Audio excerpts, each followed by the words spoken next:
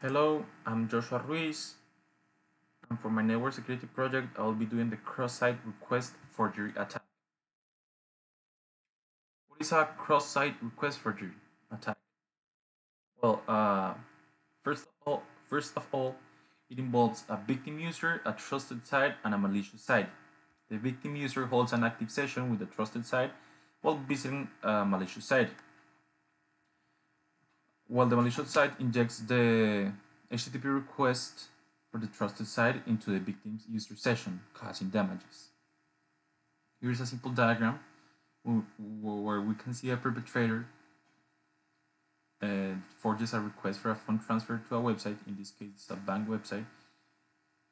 The perpetrator embeds the request into a hyperlink and sends it to the visitor who may be logged into the site. Well, in order the attack to work, the visitor must be already logged into the website. Why? Because we need to attach the session cookie to the GET request so that the website can verify the request. So he already must be logged. After that, the visitor clicks on the link and he sends the request to the website, and the website transfers the funds to the visitor, to the perpetrator. The cause of the CSRF vulnerability. As mentioned before, the cross-site request forgery attack consists in two websites and a victim. So this lab consisted in three parts. For the first part of the lab, while the user was already logged in the trusted website, he opens a malicious web page that contains an image tag, and inside the tag the URL with the modified parameter. In this case, the user ID. We need the user ID to be able to modify some things in the user profile. Why an image tag? Well, because the image tag shoots a GET request. That is why.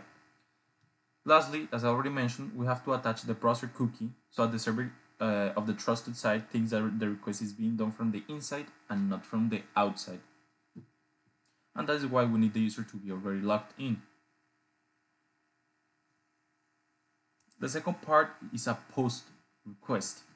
For this part, the user also must be logged in a trusted website. Then he opens a malicious web page that contains the data inside the URL. Here we're not going to use an image tag, but we're going to insert some data, a chunk of data inside the URL. In this case of the lab, we will craft an HTML file as the form where the user edits his profile. For example, here we can see we're going to log in as Alice.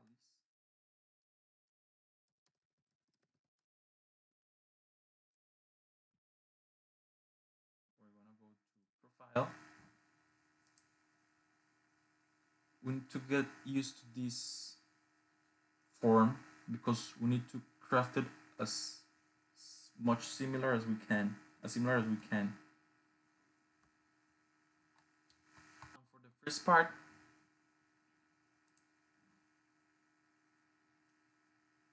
Bobby, another member of this webpage, will add himself to Alice's friends without Alice knowing that. The only thing he needs to know is the user ID of Alice. It's very simple to know the user ID of each member. So we can go to here to members. We go to inspect, in this case F12, here inspect element.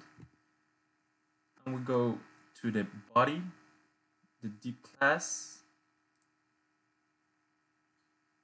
Here we go to the div class body again,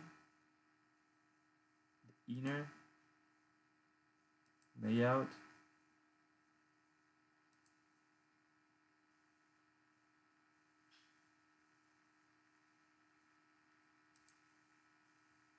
Here we can see the user ID of each member. For Sammy, the user ID is 45, for Charlie 44, Boy 43, and Alice, as you can see, 42. Here we have the HTML document. You see it's very simple.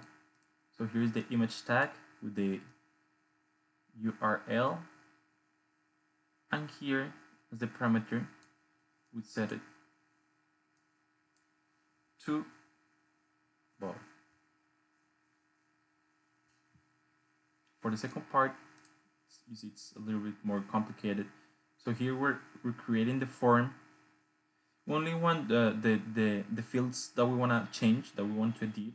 So here in the name, well, it's for Alice. The brief description, we're gonna write Bobby is my hero, and this to means to make it public, so the people can see it. This is the web page where we need to go to edit it, and here this to submit the request to forge the post.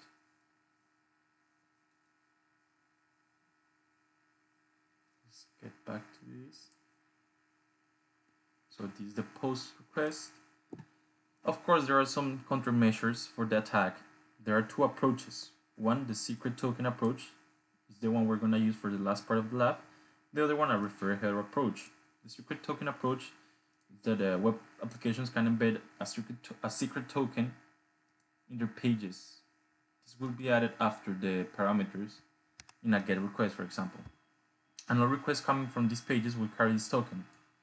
So because of the cross-site pages cannot obtain this token, their forged requests will be easily identified by the server and they won't be verified. And the other approach is that the web applications can also verify the origin page of the request using the referrer header. However, due to privacy concerns, this header information may have already been filtered out of the client side.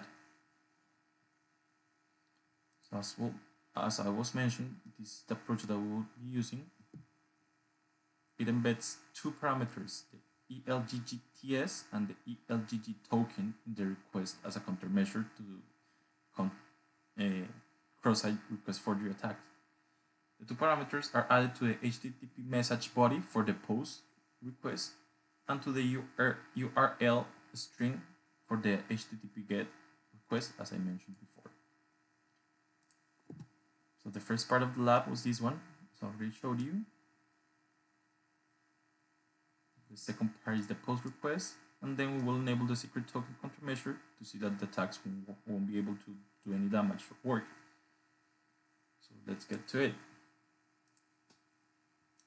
As we can see, Alice doesn't have any friend,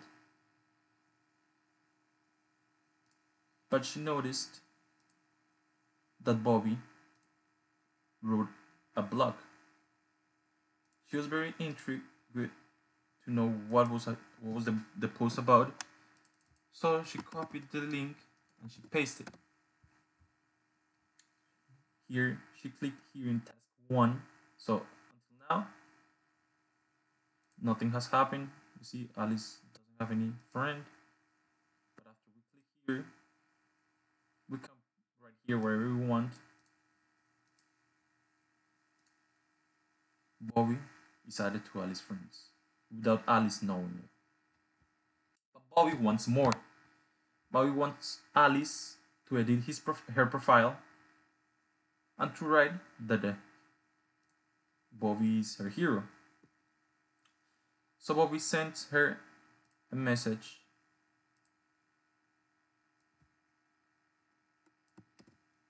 She opens it. And you see, we did the profile of Alice without Alice knowing that on the road Bobby is my hero. Now, how can we avoid this? So here, in this function, the gatekeeper, we only need to comment this out.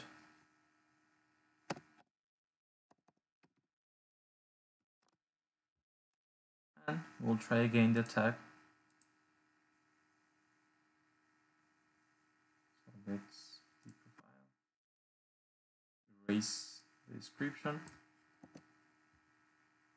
and save it. let's say we want to go to the attacker's webpage again.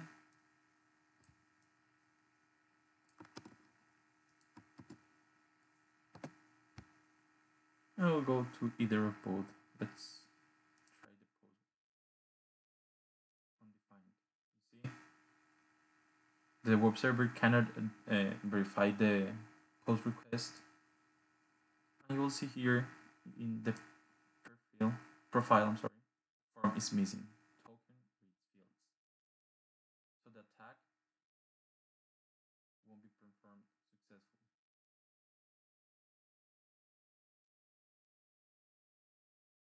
As a reference, I use the SEEDLabs instructions, and that's everything. Thanks for watching.